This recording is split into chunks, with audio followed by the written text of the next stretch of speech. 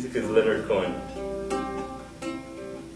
Mike takes you down to a place by the centrifuges. It's your first day in the lab, and you don't know what a centrifuge is, and he hands you precious flasks, and you drop them, and they shatter, and you look at him quite meekly, but he says it doesn't matter, they were only the controls.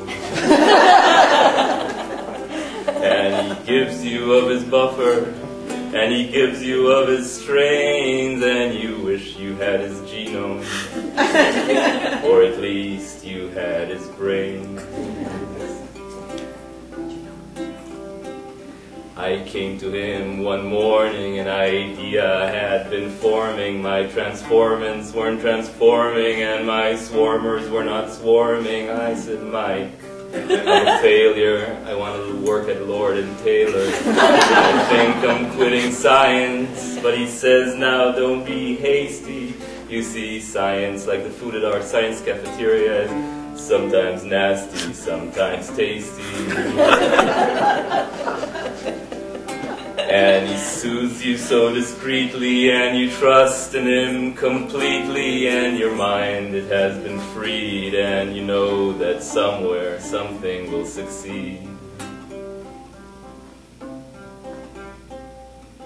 Now Mike is packing his papers in a folder. There's a knapsack on his shoulder. His pipette is in a holder, and as he leaves the floor, the shakers all stop shaking, the columns all run dry, and the autoclave stops baking. It'll never be the same. And you know that you must keep him, or at least that you must clone him, and you know that you will miss him, and you know that you will phone him all the time. Mike takes you down.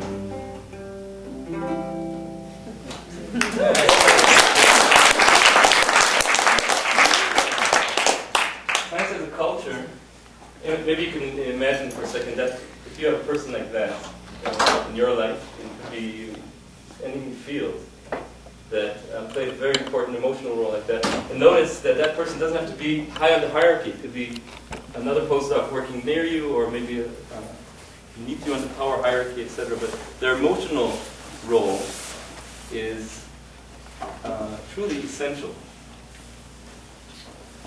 And hence, so is it valued in our culture? Culture can be changed.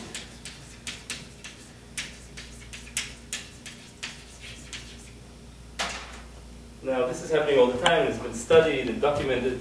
Imagine, consider, of course, that women in this country couldn't vote 100 years ago, and that newspapers or people talked in a way. The language was very important. How people talked right now. Women should be in the kitchen. They're not able to decide things about political life, and of course they shouldn't vote. It would be a disaster if they vote. Took several decades of struggle to change it. And now, people haven't changed, of course, but culture has changed. So the way we talk about it changed. There are still people with chauvinistic opinions, but would never dream to say, take back the vote. Right? So, I guess maybe I should just write down the premise for the talk. The premise, of course, the central idea that I'm trying to unite everything I say, with adding education, language, and discussion about the subjective and emotional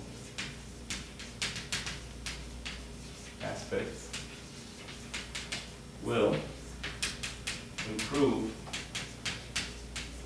our well-being and our scientific productivity, originality, potential, both of these things. So that's the way I think we can change culture and science. I'll tell you very specifically how we can do that soon. Every scientist knows words like atom.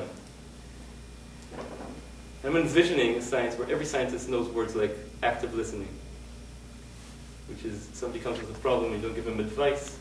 You first listen to their feelings, their needs, and find a solution that addresses everybody's needs. That's a basic word in many fields. This sounds very far from where science is right now. But vision is like a compass that points us in a certain direction. It suggests very specific ways that are happening right now in science to change it. So this language, just talking about something, puts a spotlight on it. And I just want to share with you one word that's been very helpful for me as a mentor for students doing science.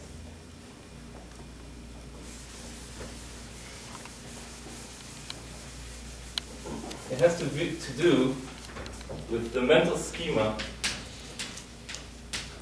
of research. That is to say, the human being trying to do something has a schema of how she thinks it'll turn out. And that schema is very important because if things are different from the schema, you experience extra stress. And if you read scientific papers and textbooks, you're prone to believing that this is the schema of research, and this is something quite common in science. This is the problem, this is the solution, and this is research. That means certainty. Now, if something goes wrong, experiments don't work, or your student gets depressed, that's perceived as a cognitive dissonance. Something to be eradicated and on to the next solution. But people who are in science recognize that you can adopt a different schema, which is more realistic. And that's the following. This is the problem, and this is the solution. You start going, research doesn't work. Experiments don't work. Like that. At some point, you reach a place where basic assumptions are broken down. And it doesn't work. And this is linked with negative emotions. And we call this phase in my lab the cloud. It seems to stand at the boundary between the known and the unknown, guarding the boundary. Why is that? Because to go into the unknown and discover something new, at least one of your first assumptions has to change. If you don't go through a cloud, you don't go through a cloud when you're cooking by a recipe, let's say, going from the known to the known. Going to the unknown has built into it the cloud. And therefore science is a kind of a hero's journey, you can say, going into the unknown and bringing back something useful. So you have to, again and again, fight the cloud. Now, as a graduate student, of course, I wasn't told about this fact. And when I got into the cloud the first time, I got so depressed that I decided I couldn't come back to the university. I'm not worthy of stepping into the university. And I recovered somehow with my relationships and support. And the second time, and succeeded, the second time I got into the cloud, I decided, oh, maybe there's a pattern here. Maybe it's not me.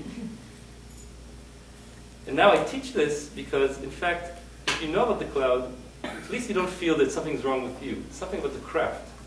It's actually, you learn to love the cloud because it's a signal that you're going to the unknown. It's a signal that you're about to make a discovery, but I can't tell you how long it'll take. The mentor's role in this phase is to give emotional support. Why? Because research shows very clearly that when you're trying to solve a creative task, and you're under stress and fear, your performance goes very, very way down because the mind stops looking in unexpected, risky directions. In order to solve creative problems, it's good to have a safe, supported environment of positive regard. So if we want to do better science, we better understand this part of the craft. Not only understand, but teach it as kind of the basic starting point. Then, somehow you notice inside the cloud a new solution, C.